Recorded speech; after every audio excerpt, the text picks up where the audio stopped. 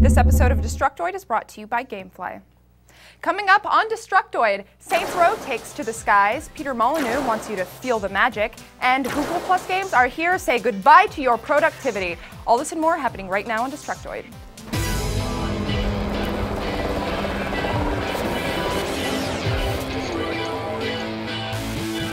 Welcome to Destructoid. I'm Tara Long. And I'm Max Scoville. Happy Here we are Friday. again. Welcome to our Friday Fun Day show live thing. We're live. We're live right now. We're feeling so alive. I heard some good news broke right before this. Some big news, conveniently right before we were done writing the script. Just a few hours ago, Valve made a big announcement, and it looks like there's a new Counter-Strike game that's going to be available next year. It's called Counter-Strike Global Offensive, or CSGO as people are already calling it, and it's going to be a multi-platform release, as in PC and Mac via Steam, as well as XBLA and PSN. It's going to have new weapons, maps, characters, as well as some updated versions of old favorites. I think D-Dust. I don't know how to say it. You guys have weird underscores in your names. That was an example given. It's being developed by Valve along with Hidden Path Entertainment, the guys who worked on CS Source. You want to hear the best part? It's going to be playable at PAX Prime and Eurogamer. So that sneaky Gabe Newell fellow is awfully sneaky. And we should have more on that as it comes up. But that just came out a few hours ago, so shh. That's actually pretty exciting. We used to cool. have Counter-Strike tournaments at my old job after work, and I consistently kicked people's asses when they got up to go to the bathroom. Oh, okay, there we go. Yeah, so more excitingly, this morning I got to play Saints Row the 3rd. Now, let me tell you, I really wish that I could talk about it, but it's embargoed until next week, so I can't really say a whole lot. You're such a tease. Luckily, we do have this video showing off the second mission of the game, which is recent and fresh. Quick refresher. Saints Row the 3rd starts with the Saints running Stillwater. They are celebrities. They have energy drinks named after them, and they are ballsy. The first mission consists of you robbing a bank with your gang dressed up in Johnny Gat masks. That's Johnny Gat, one of your buddies. So he's wearing a mask of himself. That's pretty ballsy. And then they're going to airlift the vault out of the bank with a helicopter. The plan kind of backfires because it turns out the bank is run by a giant multinational organization called the Syndicate, and that's where things get interesting. In this new trailer, Philippe Lauren, the head of the Syndicate, kidnaps the Saints, that's you and Shandy and Gat, and is holding you at gunpoint on a plane. And of course, the logical solution in this situation is to shoot your way out of the plane and beat people up, punching them in the crotch along the way, and then jumping out of the back of the plane and dodging dudes and shooting dudes and dodging burning wreckage in midair, because that totally makes sense. Then, of course, the plane decides to swoop around and ram you in midair. So what do? You shoot out the windshield and you dive through the fucking plane. That is one mission. I really want to tell you more about this game, but I can't yet. So that's probably going to be Wednesday's show when we talk about it. If you guys have not checked out the first two Saints Row games, I highly recommend it. You can pick up a 2-pack of them on Amazon for 20 bucks. So if you're chomping at the bit for the 3rd, it's a couple months off, so I would recommend doing this. You must have had a fun morning, Oh, it was great. It was awesome. Yeah. Well, I'm actually kind of glad that we reported on Saints Row the 3rd first, because it's all downhill from there. Don't say that. It's literally the most exciting thing we have to talk about today, starting with Google Plus games. They say sometime in the next few days now we should be getting that magical games button at the top of our G Plus profiles that'll allow us to play games, see game updates from our friends, browse invites that you've received, and check out our achievements. Now, I'll admit, I'm a little wary of this. I dabbled in Facebook games, which don't exactly get praise for being revolutionary in the industry. In fact, I'm pretty sure I've referred to them as soul-sucking time wasters on this show before, but I'm willing to give Google Plus games a shot. They've already got a handful of launch titles, including all of the predictable ones you'd expect, like Angry Birds. They've got Bejeweled Blitz, Sudoku, which is a personal favorite, Zynga Poker. They've got a bunch of single titles, and Dragon Age Legends. There's 16 right now. I'm sure that number is going to increase by the day. In fact, Zynga's probably interviewing and hiring people like right this second, so get on that. Even though a lot of the games are the same between G Plus games and Facebook games, G Plus games are supposed to be better because your games stream on G Plus is completely separate from your main activity feed.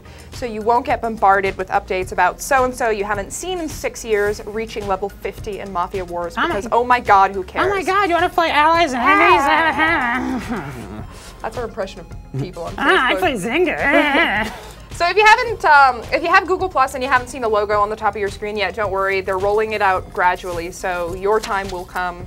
In the meantime, here's a promo video that Google released for their games. Oh, yeah. And look at all those smiling faces. Aww. It's like a Nintendo commercial, isn't it? God, they're having a blast there. Except nobody actually looks happy while playing social games. I should know. Your eyes just gloss over, and then you go into this weird trance-like state, almost like highway hypnotism, and then your hand starts to cramp up a little bit, and then the feeling of hopelessness washes over you. Oh, Tara. I mean, it's fun for a while, you know, but it gets old, is what I'm saying. I can understand. We actually got a question, a comment. Dark Inner Essence, no, that was a different one. I will answer that. The Clip Culp said, why is Google Plus game news when they aren't that good? Because it's Google, and it's video games. They could shoot us out of this studio with their space laser if they felt like it. Yeah, even if you don't personally like them, millions, literally moms millions everywhere of people do, and we love moms. Digital Spoon said, never played Saints Row, always thought of it as a GTA clone. I felt the same way. It's like everything fun about GTA crossed with everything that's not girly about The Sims. So you basically make a guy who looks like you, and then you go beating the shit out of hookers. So go nuts. Win-win. Yeah, really. Right? You want to talk about our next game for a bit? Let's talk about that. Man the chat? You can man the chat. Yes, there are men in the chat. One game we have not talked about a whole lot is Fable: The Journey, and that's probably because it's a Kinect game. We should be talking about it though because since it's an unreleased Fable game, it will undoubtedly be a work of sheer innovative brilliance, unlike the previous Fable games, which lost all their appeal after being released.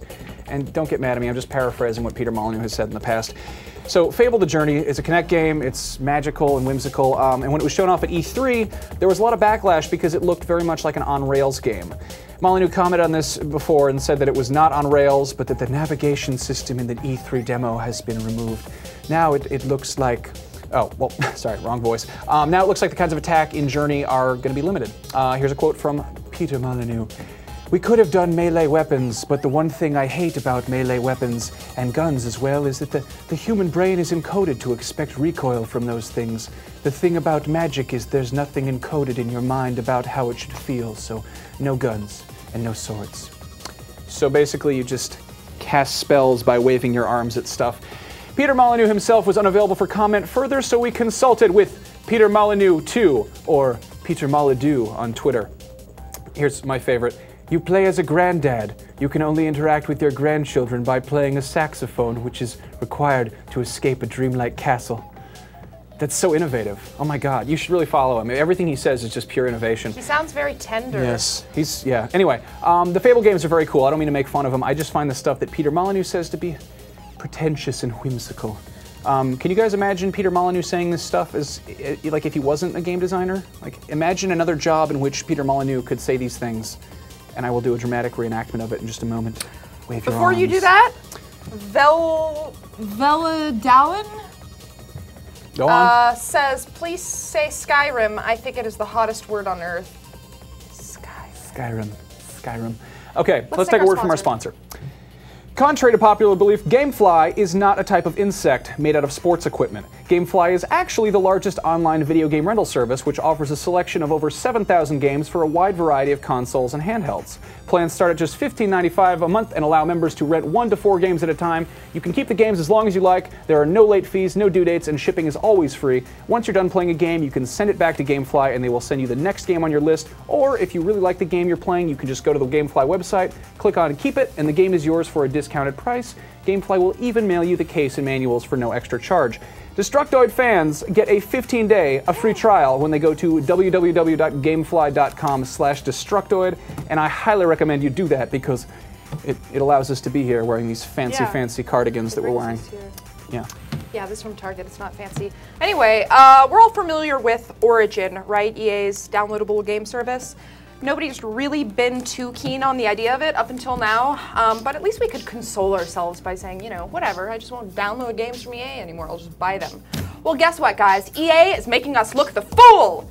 As it turns out, even if you buy a retail copy of Battlefield 3 for the PC, you're going to need the Origin service running on your computer to play the game.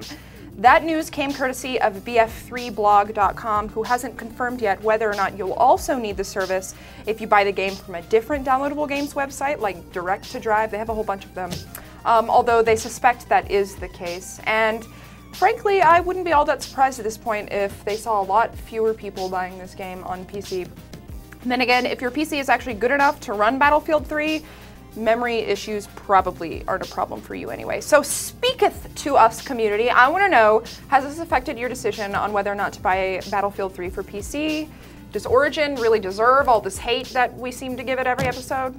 Leave us comments in the chat. Please let us know. Do people have opinions on it yet? People mostly just want to hear me talk about Skyrim. Yeah. I wish there was no Skyrim news at the moment, I don't think. No. Dragons are still cool. Skyrim is still awesome. If I were to have sex with a video game character, Mr. Gunner226 asked me that. If I would have sex with any video game character, I could not choose one. I would have sex with a bunch of them. Don't make that face at me. Okay. Here, just. I know the Batman. Do some damage to control here. Okay. Okay, I know the Batman game that everyone is excited for is Arkham City, but you might also want to pay attention to Gotham City Impostors. It's the multiplayer first-person shooter where you play as rival gangs dressed up as Batman or the Joker, and it's not quite as serious as previous Batman titles. Of course, by not quite as serious, you have weapons such as bear traps and electrified garden gnomes. So think like Team Fortress 2, except with Batman and roller skates. Tara and I got to play it at E3, and it was pretty fun. I'm absolute shit at competitive first-person shooters, but I thought it was kind of goofy and colorful. It was sort of like playing, you know, Batman Nerf guns with retards or something. It's going to be a downloadable title for XBLA, PSN, and PC, and it's coming out like early next year. But fortunately, there is a closed beta starting next month, so you can go to GothamCityImpostors.com/beta and sign up. Do you guys like this game? Do you want to play the game? Time for Peter Molyneux impressions. Peter Molyneux impressions. What? Nobody really said anything. Thank you, gentlemen. You guys are terrible in our chat. Bank teller. Okay, I gotta wait for it. Okay. Oh, you'd like to make a withdrawal, would you? Are you sure you wouldn't like this $100 in Sacagawea coins? They're much more old-fashioned and very magical in a sense. They look like gold coins. Feeling a little uncomfortable right now. Okay, I don't know. We should move on. What was that? Sandwich maker. Okay. Would you like the pepperoncinis? You could have the pepperoncinis on your sandwich. I know it's a ranch chicken sandwich, but try the pepperoncinis. It goes amazingly. It's very innovative with the ranch dressing. Pepperoncinis are actually fucking delicious. No, they're great. I just think they're weird with ranch. Anyway, Tara, let's do a thing. So, today is actually, you know, the special day. I'm going to temporarily revive my show and tell segment. That used to be a weekly thing. I haven't done it in a couple months now for many reasons, primarily laziness. But this week I got an email from Justin, who is a fan of the show, saying that he works at a small two-man studio in Singapore called Blank Level, and they just released an iOS game called Mr. Bistro. He describes the game as a mixture of puzzles and time management skills. You've got to help the chef, Mr. Bistro, manage his restaurant by passing him ingredients and serving out orders. You know, it's pretty simple. It uses a simple drag and drop mechanic, and there are 2 game modes that were apparently built with the game center in mind, so as to encourage competition with your friends.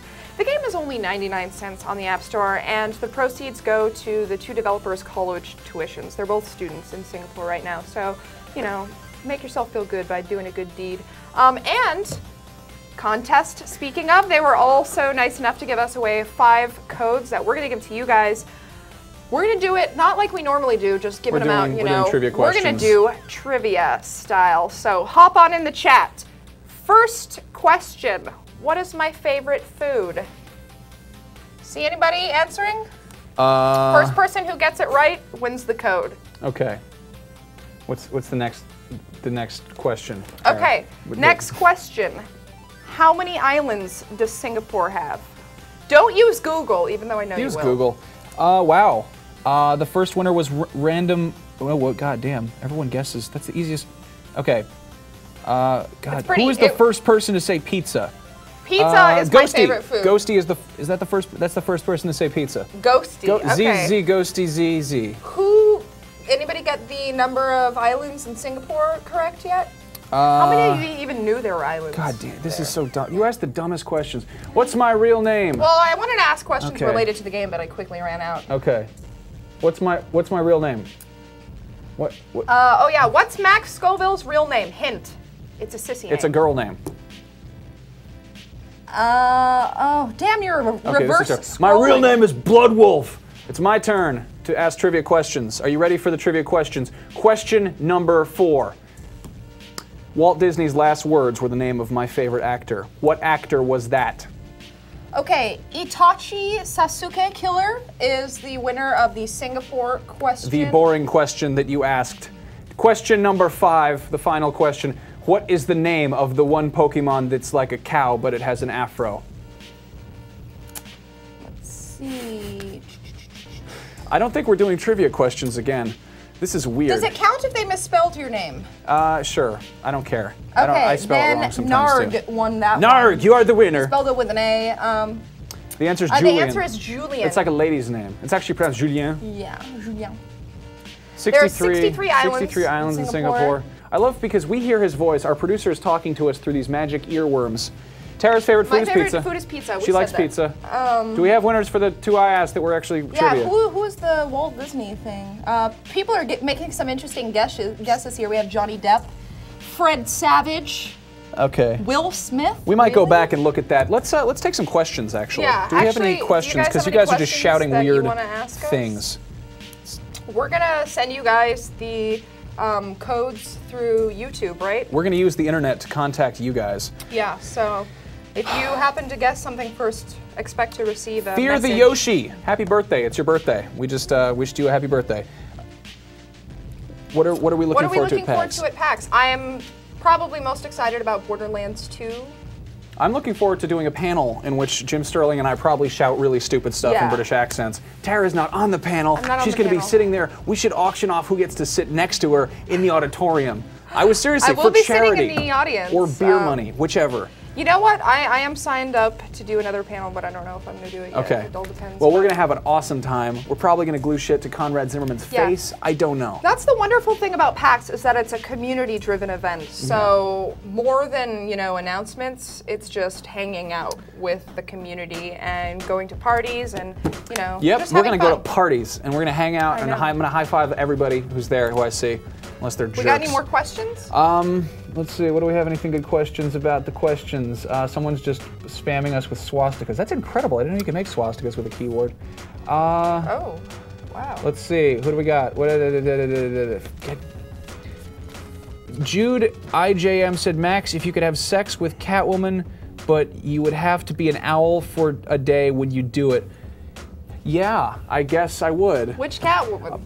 Probably Anne Hathaway. Oh. I mean, I feel kind of like a jerk saying that because the obvious answer is like Michelle Pfeiffer. Moreover, Halle Berry? Are you drunk? Halle Berry's like one of the hottest women alive. I know, but it's just as her as Catwoman, it just ruins it for me. That was such a bad fucking movie. Okay, well, I'm Anne Hathaway, specifically she was about in the looks. Princess Diaries. Also, I love that movie, and I own the second one on DVD. I tried to download the Princess Diaries because I wanted to see what it was like because it takes place in San Francisco, but I downloaded it dubbed in Polish. Oh, yeah. But it's not like dubbed in Polish. It was just one guy translating everything everyone was saying in Polish. It was really weird. I'll loan you my DVD copy. I would like that. I'm going to borrow her copy of the Princess Diary. I think that wraps up favorite video game characters, Super Let's Team take one Go more question. by Hermit Homeboy. Go. What is? I don't even know what that means. Favorite video game characters, Super Team. I don't know what that means. Okay. Oh, like. I want to get Lakutu, the flying motherfucker from Mario, and then those stupid ass birds from Ninja Gaiden, and then one of the attack helicopters from Saints Row 2, and they'd be the team of motherfuckers I hate who shoot shit at me while I'm trying to not die, because they're jerks. Fascinating. Anybody else? Anybody else? Give Jim Sterling a segment on the show, says Gregory Martz 2011. No. Smileyman45 asks, will you or any Detroit staffers be at Eurogamer Expo 2011? Not that I know of. We check the have site. a couple Check the people website. in Detroit, Europe. We've got Holly Bennett over in the UK, and a couple people in Germany, I think. But we have many Europeans. We have a vast Max army of and I Detroiters. usually- That about wraps up our show for today. Our wonderful, just gangly, weird, rambling, ask questions to people and not answer them. You should still subscribe to us on YouTube and tune in every Monday, Wednesday, and Friday for other episodes, which we make in the future. And we'll be in them. And I'll talk about Saints Row on Wednesday. You should also go to our Facebook page and say that you like us, because we look like a bunch of fucking dorks, because only like 2,000 people said that they like us, so we'll click that fucking like button. We need friends. And follow us on Twitter. I'm Max Scoville, and she's Tara Longest, and we are The Detroit Show. And if you want any more live video antics, go check out the Destructoid channel on twitch.tv/Destructoid, where things are happening all the time. Right now, it's MASH Tactics with Mr. John Carnage, who will probably take his shirt off. There's also a cute redhead on that show as well. So. Yeah. If you want to watch the other Destructoid show with the gangly with the other white ginger and brunette tall guy, and then the little cute ginger one, then go watch that. So that's about it. Yeah, we'll be in touch with you winners soon. In the meantime, have an awesome weekend, everybody. We'll be back on Monday.